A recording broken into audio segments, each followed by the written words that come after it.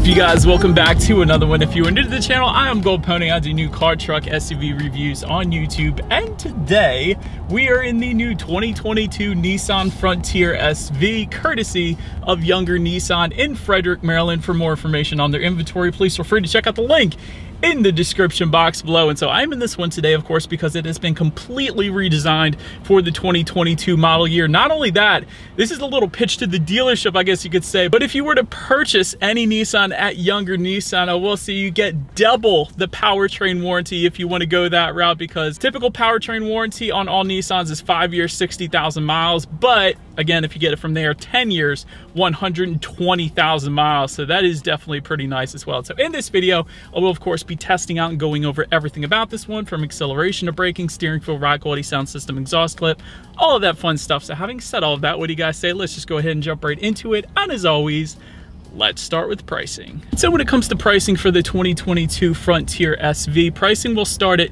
$30,540 for the King Cab 4x2. Crew Cab 4x2 goes for $32,140. Then of course, if you wanted to add four-wheel drive, add $3,200 for the King Cab and $3,000 for the Crew Cab. But regardless of which configuration that you go with, the power plant on the Frontier is going to be the same. Powering the beast is a 3.8 liter direct injected V6, putting out 310 horsepower at 6,400 RPM, 281 pound-feet of torque, coming in at 4,400 RPM. Power sent to rear wheels or all wheels through a 9-speed automatic.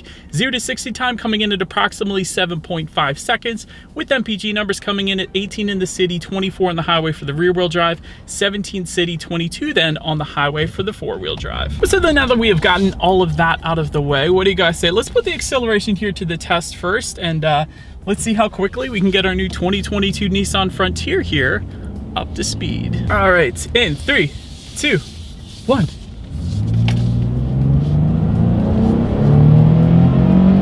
There it is. That's actually not bad. I didn't mind that. There is a decent amount of acceleration to that. This is a somewhat larger vehicle. You know, it's a truck after all, but shouldn't have any issues in merging onto the highway. I'll just put it that way. But anyways, to go along with that acceleration, as always, braking is equally important. And so, as expected, you will find four-wheel ventilated disc brakes that come standard on the new 2022 Frontier. As far as that braking feel goes, it's perfect. I would say it's a little bit more on the firm side, which I personally enjoy. I don't like soft braking feels, so for that reason, I actually really like the braking on the Frontier, actually. Then touching on suspension and handling, actually, according to Nissan, there is a new and improved suspension for the 2022 model year. Up front, you're going to get an independent double wishbone type front suspension. In the back, overslug multi-link rear suspension with this solid axle, front and rear stabilizer bars. And as far as ride quality goes, it's actually been perfectly fine on my short test drive here today. I've definitely had no issues there. But now, let me touch on the steering feel, because it is weighted, I'm going to say beautifully, except for at lower speeds. I really like the steering feel when you're driving just naturally like I'm doing right now, because it is a heavier weight to the steering, which I personally enjoy. It gives you that better driver feedback, instantly pointing you in the direction that you want to go. But at low speeds, it's almost like there's no power steering whatsoever. It's kind of reminiscent of the Alfa Romeo 4C, in my personal opinion. I remember driving that thing thinking, this is the heaviest steering feel in the world, because there wasn't any power steering. And that's how this vehicle feels at low speeds when you're maybe just backing out of a parking lot or something. It's crazy.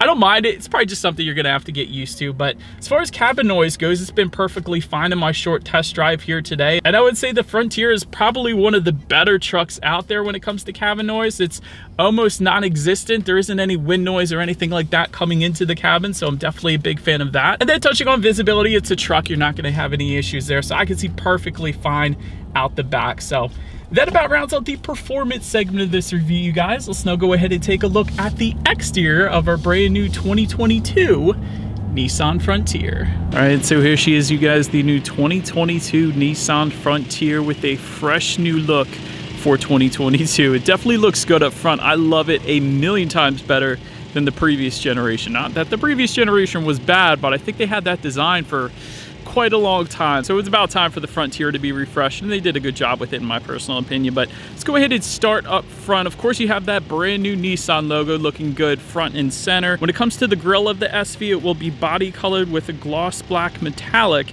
interior perimeter. Definitely looks good as well. Steel front skid plates coming with the Crew Cab only, so you will not get that with the King Cab, so wanted to emphasize that.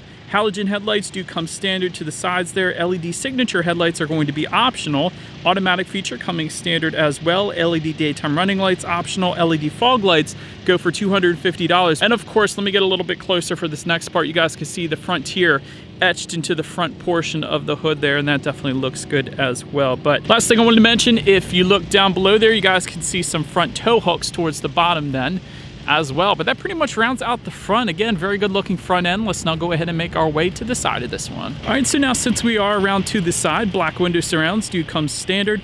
Body colored power adjustable side mirrors coming standard, and heated side mirrors are going to be optional if you wanted to go that route. And again, like I was mentioning to you guys, the Frontier SV is available as a king cab or a crew cab. We actually do have the crew cab, so that is currently what you guys are looking at on the side here. When it comes to the wheel configuration, 17-inch 6-spoke aluminum alloy wheels come standard. And if you want those side step rails, that goes for around $410, and they are available for the crew cab only. So we don't have them today, but I was able to get in and out of this thing perfectly fine without them, I'll say that. But anyways, pretty much rounds out the side. Let's go ahead and make our way to the back of the Frontier. All right, so now since we are around back of this one, tailgate spoiler, you guys can kind of see that. I'll try to get up a little bit closer so I can show you, but it's not the major, it's just a slight little tailgate spoiler back there, so I wanted to show you guys that. Of course, you have that Frontier lettering etched into that rear tailgate as well. Looks good. LED taillights actually coming standard on the SV. I absolutely love that. As far as the towing capacity goes, if you were to go with one of the optional towing packages, you guys could see that tow hitch down below there. This one can tow up to 6,270 pounds. So did want to mention that as well. And just below it all, you guys can see there is a single exhaust outlet tucked away. So having said that, I do believe you guys know what we have to do next. As always, here is that exhaust clip.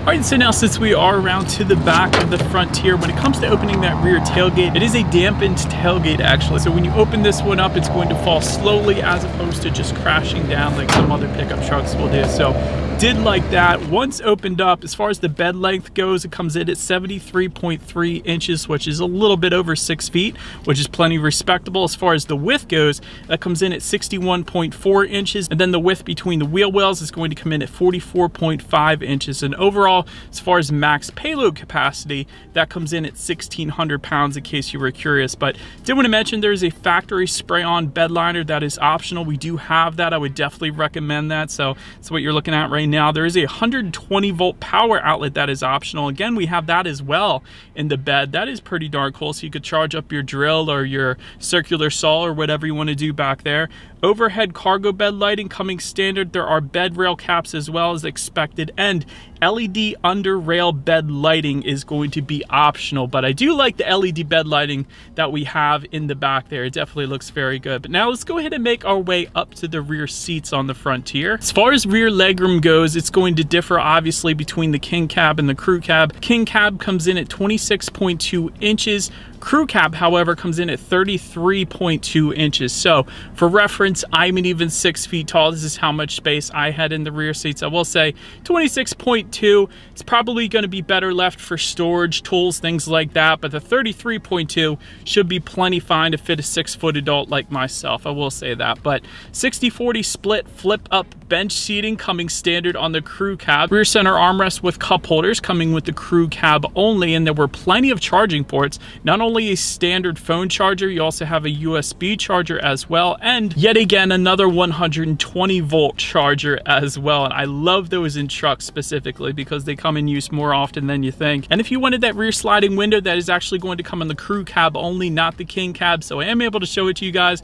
Always like rear sliding windows in pickup trucks. I feel like they're a necessity. So it is a manual sliding window, but I do love that it's there. But then making your way to the front seats, manually adjustable front seats coming with the king cab, 6-way power driver's seat with 2-way lumbar support for the crew cab. Cloth seating is going to come standard. Leather seating is going to be optional for the crew cab only. Heated front seats also optional for the crew cab only. As far as seat comfort goes, that was actually plenty fine. Even though they were manually adjustable and they're not leather or anything, still Seating was plenty fine. I would see no issues whatsoever in taking a long road trip even in the Frontier. So that was definitely on point. As far as the steering wheel goes, it is tilt.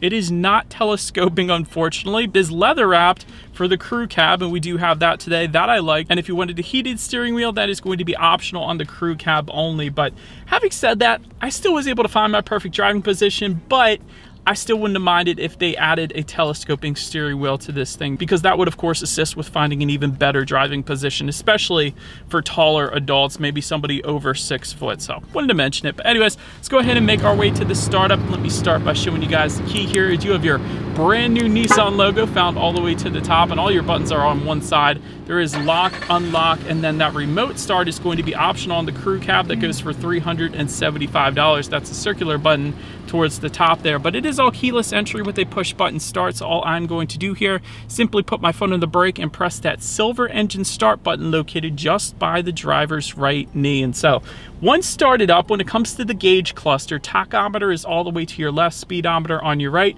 There's a decent sized digital display front and center. And so to control what is on that digital gauge cluster, there actually are steering wheel mounted controls found on the left side of the steering wheel. And actually, it gives you some pretty cool specs, including some off-road specs. It gives your angle of the front wheels, also gives your elevation, it looks like, as well, which is pretty cool. Gives your engine temp, outside temperature, how many miles you have left until you hit empty as well. But I like the off-road specs that the Frontier gives you, so that was pretty clever by Nissan to add that. And of course, you can have a digital speedometer as well. But then making our way to overall interior quality, if you wanted a power moonroof, that is going to be optional on the crew cab. HomeLink controls go for $110, another option, when that comes with a frameless rear view mirror as well, so that's pretty cool. LED interior lighting coming standard, dual zone climate control coming with the crew cab as well. Wireless phone charger is going to be optional on the crew cab. But overall, as far as interior quality goes, it is very practical. I would describe it as that. There's a little bit of contrast stitching just above the passenger side glove box there. Just in front of the shifter, you have a little bit of rubberized storage so things don't slide around. Just behind that, you'll have dual cup holders,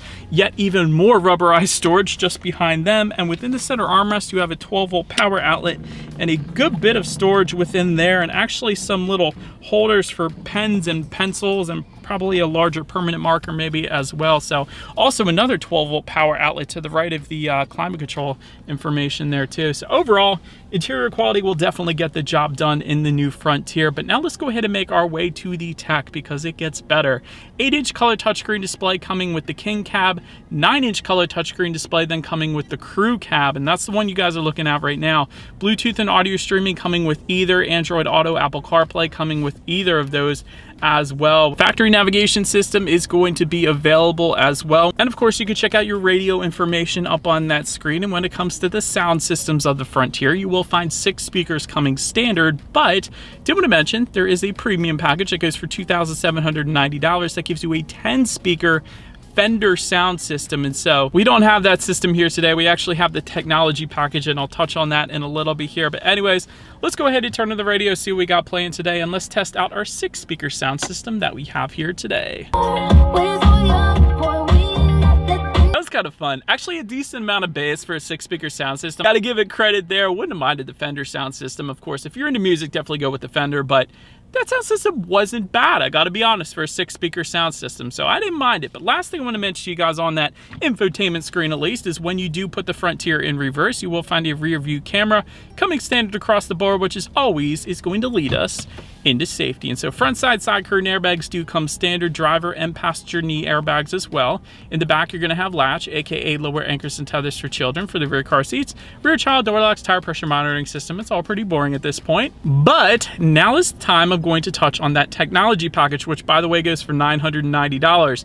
That's the one that gives you all the advanced safety if you were interested. That's going to include lane departure warning, blind spot warning with rear cross traffic alert, a rear sonar system, aka rear parking sensors, reverse automatic braking, high beam assist, and adaptive cruise control then as well. And so overall, when it comes to my final thoughts here of the 2022 Frontier SV, I do like the redesign. I think it looks dang good, especially compared to where it was previously. So big fan of that. Competitive pricing, double the powertrain warranty at younger Nissan. I'm gonna pitch it again because I absolutely love that. 10 years, 120,000 miles on the powertrain is definitely a ton of peace of mind there. As far as room for improvement goes, I wouldn't have minded a telescoping steering wheel. I think just about all vehicles these days have that, so I think Nissan should add that. And not a ton of room in the back seats if you go with the king cab, of course, but the crew cab wasn't bad. So anyways, that is about it for this one, you guys. Thank you so much for watching. Feel free to follow me on social media at the bottom of the screen if you want to see what's coming next on the channel before it actually gets to YouTube.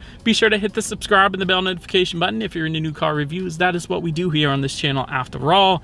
Do appreciate you guys watching more than you know, and I will see you guys all in the next video. Stay gold.